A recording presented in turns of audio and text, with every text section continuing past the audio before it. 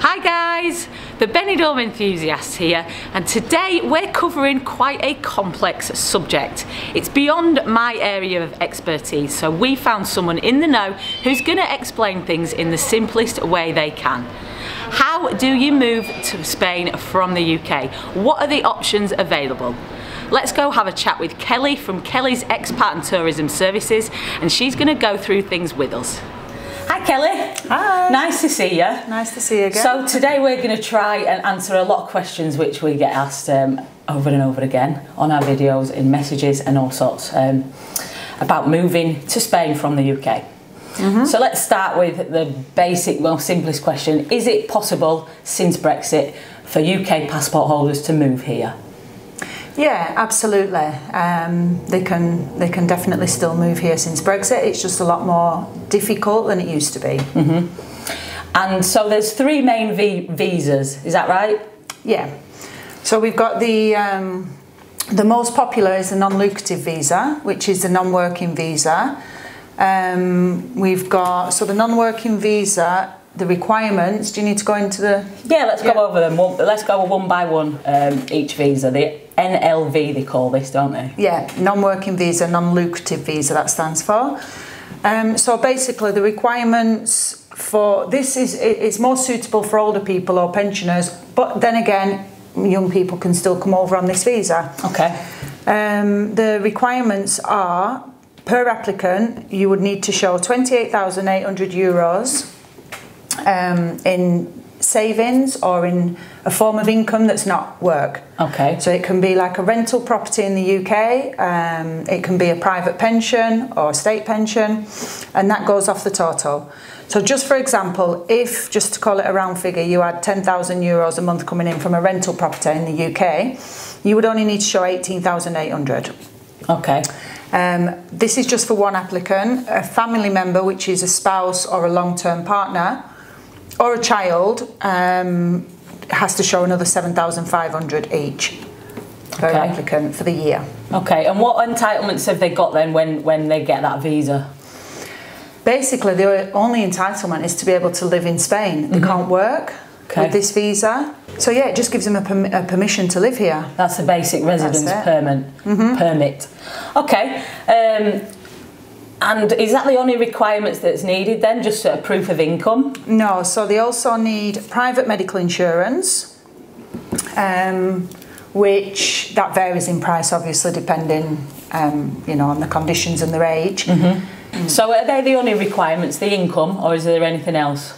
No, so they would also need private medical insurance, which varies obviously on the age of the person and the conditions of the health. That has to be paid for 12 months up front. They can't pay monthly. And it has to be the top standard insurance to cover, like you would get on the state healthcare. Okay. So there can't be any excess to pay, any limit on hospitalisations. It's got to be the top coverage. You're looking at, for somebody the age of, say, let's say 60 years old, you're looking at maybe 950 euros a year, more or less. Okay. Obviously, the older you get, it's more expensive. The younger, it's cheaper. Other than that, if they're a pensioner, which is the same, it's a non-lucrative visa, but for state pensioners, they're both entitled to free healthcare. So if they come in as a couple and one of them is a retired person and the spouse isn't, they're both entitled to free healthcare. Oh, well, that's good. With an S1. Okay, and how much does it actually cost to apply for this visa? So our fee, we charge 600 euros per person up front and 600 euros on completion, which includes every single fee other than the embassy fee in the UK, which is £516 per person, which they pay on the day, and the health insurance if it's needed. If it's not needed, the S1, obviously we do everything from the office. They also need criminal record checks, which have to be legalised and translated. We have to have the marriage certificate legalised and translated and updated to say that they're still married. So there is quite a lot of fees involved. The 600 includes all the fees. It's a lot of paperwork that you've got to process and deal with, isn't it? Yeah, it's a lot of paperwork, yeah. Okay, so let's move on to the second most common visa, which is the golden visa, is that right? Yeah, so the golden visa is just for few. Not many meet the requirements. Basically, the golden visa, you have to buy a property debt-free up to 500,000 euros. Sorry, a minimum of 500,000 euros. Ooh! Yeah. Lottery winners. Yeah. Basically. The one thing to note on the golden visa is that the property has to be only in one name. If it's in joint names, it has to be over 1 million. Wow. So even if it's in one name, you can still bring your partner or your spouse or your children, but it has to be owned in one name first, and then they can come out as family members. Wow. Yeah. And can you work with that visa? Yeah, with the golden visa you can work with that, and also there's no restrictions to where you want to go in Europe. You can go and live in Europe anywhere else. Right. And also you can be here for 1 day of the year. There's no time limit as how long you have to spend in Spain. Oh, right, okay. But that is, well, it's out of reach for most people, isn't it? Yeah, yeah, definitely. And there's another one which isn't so common, but it is a possibility, and that's the digital nomad visa. Yeah, so the digital nomad visa is, again, it's quite difficult. Not many people meet the requirements. Because they have to have a degree or have 3 years experience in that profession, which is obviously they have to be able to work from home because it's a digital visa, so they have to be, it's like people working on the laptop from the house. Right. But they have to have been employed for a minimum, 3 years in experience in that trade, but as long as they've worked for that company a minimum of 3 months.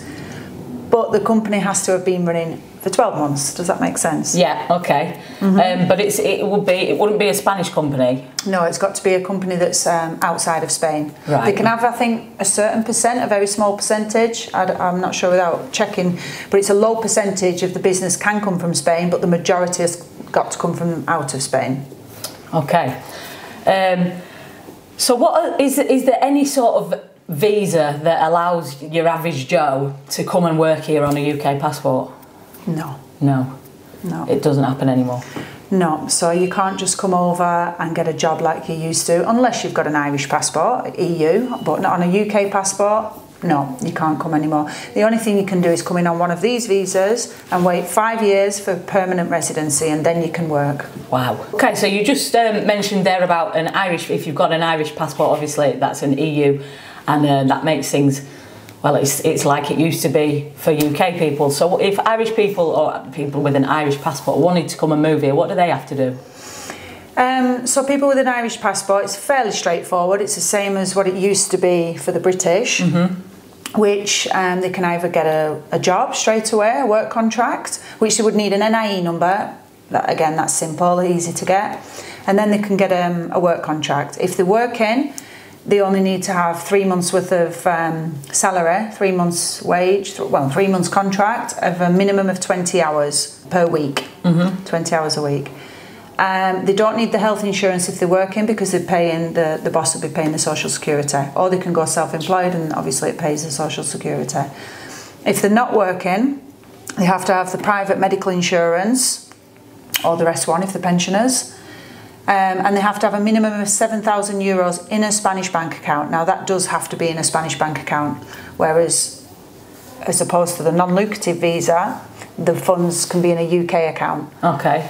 Or a golden visa. But with this one, it has to be in a Spanish bank account, and they have to show movement on the account for 3 months. Okay. It's complicated, isn't it? This one's easier. This one, but in general, it's quite a complicated process nowadays. It's not, I mean, when I moved here, you just sort of went to the police station, give your papers in, and they gave you it. And it was, for the NIE, I mean, for the Irish, it is the same as that, really. They can come get an NIE number, go and get a bar job, and then, and then they're entitled to the Residencia. And it's also a good way if they've got an UK passport holder as a spouse, because then, once they've got their green card, the Residencia, the spouse is then entitled to residency and work. Okay. A working residency. Right then. Is there anything else, any other important info you think our viewers need to know? Yeah, so one thing to note is that on the EU residency, they don't have to do a criminal record check. So if you have got people that's had a past and have got a criminal record, they can still get this visa, and the spouses, it's not a requirement to ask for that. But on the non-lucrative visa, they have to have a squeaky clean criminal record. Well, thank you for your time today, Kelly. And if anybody wants to discuss any of these options further, get in touch with Kelly. We'll post all the details in the video description. So there you have it, guys. It is still possible to move to Spain from the UK, but it's not as simple as it once was. I hope this video has answered a lot of your questions for you. If you do have more, or if you'd like to start the process, get in touch with Kelly at Kelly's Expat and Tourism Services. We'll post all the relevant links in the video description. Thanks for watching. Make sure you subscribe to the channel, click that beer mug in the corner, and also check us out on Facebook, Instagram, X and TikTok at the Benidorm Enthusiast. Stay positive and stay safe.